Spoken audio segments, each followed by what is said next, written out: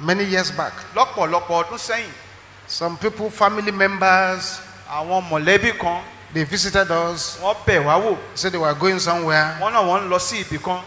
And they brought one girl along. wọ́n wá mú ọ̀dọ́mọdébìnrin kan That we tẹ̀lé should look at the girl. pé ká wo ọmọ náà. Whether we can employ her bóyá a lè gbà á as house help. gẹ́gẹ́ bí ọmọ ọ̀dọ̀. Look at her very well. ká wò ó fínífíní. And we don't have house help. àwọn kẹ̀dẹ̀rí à ò lé ọmọ ọ̀dọ̀. We don't have house help.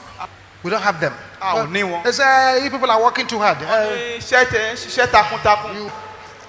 They brought her. wọ́n bá mú ọ̀dọ́bìnrin wá. It's okay. mo ní ó dáa.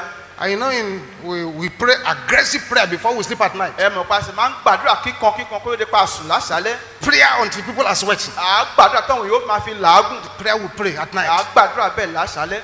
They say they want to sleep, that they have traveled for long. wọ́n náà wọ́n fẹ́ sùn torí pé pẹ́ tọ̀wọ́ tí ó rìn àjò bọ̀. Not here. níbi báyìí You kọ́ will participate ẹ ó kópa nínú in àdúrà that yìí. prayer. lẹ́yìn kọ́dọ̀ àdúrà yìí. That's our survival story here. ìtàn táwa máa ń sọ ta fi ń yè èrè. So we prayed. They prayed too until they were àbá sweating. gbàdúrà òun náà gbàdúrà tí wọ́n fi ń làágùn. And we slept. gbogbo wa bá lọ sùn. All of a sudden in the night, lójijì nígbà tó di òru. I heard somebody having a discussion. mo bá gbọ́ tán àwọn kan ń jomi toro ọ̀rọ̀. Somebody was talking. àwọn èèyàn kan ń sọ̀rọ̀. So I stood up from my bed mo bá dìde lórí ibùsùn mi. and I went there. mo bá lọ síbẹ̀. And I saw this girl they brought from the town. mo bá rí ọmọ ẹ̀ tó ń mú wá láti She ìlú. was fast asleep, ó ti sùn lọ. but she was talking to somebody. ṣùgbọ́n síbẹ̀ ó bẹ́ ènìyàn kan sọ̀rọ̀. I couldn't hear what the other person was saying to her, mi ò gbóhun tẹ́lẹ̀ òmíràn ń sọ fún. but I could hear a reply. ṣùgbọ́n mò ń gbé èsì tó ń fún. Listen to what she was saying. mò ń gbọ́ àwọn nǹkan tó ń sọ. Listen to what she was saying. mò ń tẹ́tí gbọ́ àwọn nǹkan tó ń sọ. Say, well, ó ní ó dáa.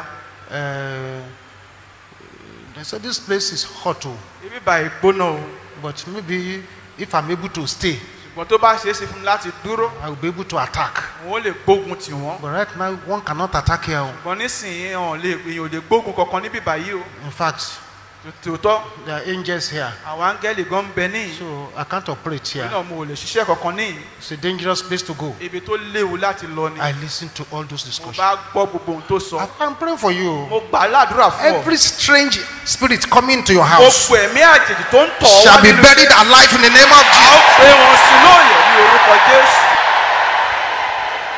I waited for her to finish. mo farabalẹ̀ After 2 kó hours, parí. she now started sleeping without talking again. lẹ́yìn wákàtí méjì wá bẹ̀rẹ̀ sí sùn láì sọ̀rọ̀ mọ́. And now woke her up. mo bá lọ jí i. Wake up. jí o. Who were you talking to? ta ni ẹni tó ń bá sọ̀rọ̀. He said nobody. ó ní kò séèyàn kan. So okay, I'm going to ask you 2 more times. òun ó tún béèrè 2 more times. ní ìgbà méjì sí. If you don't answer, tó o bá fèsì. I will not hesitate mi ò lè pìkítà. to begin to call on the fire of the God of Elijah láti pe iná Ọlọ́run Èlíjà to sọ̀kalẹ̀. deal with you here. láti Who were you talking to? ta ni ẹni tó ń bá sọ̀rọ̀. She said, my colleagues. ó ní àwọn ẹgbẹ́ mi. What did they want you to do? kí ni wọ́n fẹ́ kó They ṣe. want me to stay here and cause trouble. wọ́n fẹ́ kí n wà ní ìkìsì dá wàhálà sílẹ̀. And so now, say this after me. mo ní orí àmà sọlé tẹ̀lé Say, mi. you, my colleagues, ẹ̀yin ẹgbẹ́ mi. hear the word of the Lord. ẹ gbọ́ ọ̀rọ̀ Olúwa. I cannot operate mi here. ò lè ṣiṣẹ́ níbí So báyìí. mind yourself. lónìí ẹ mọ̀ wá ara yín o. She spoke. lòun náà bá sọ̀rọ̀. By the next morning, nígbà tó dòórọ̀ ọjọ́ before kejì we woke up, kó tó di pa jí. she had had a shower. ó ti wẹ̀. She had dressed up. ó ti múra. She has packed her load. ó ti kẹ́rù ẹ̀. I said, I'm not staying. ó ní mi ò dúró sí yìí. I'm going away. mo ń lọ.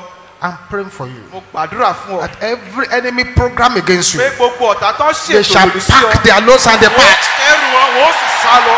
In the name of ní Jesus. orúkọ Jésù.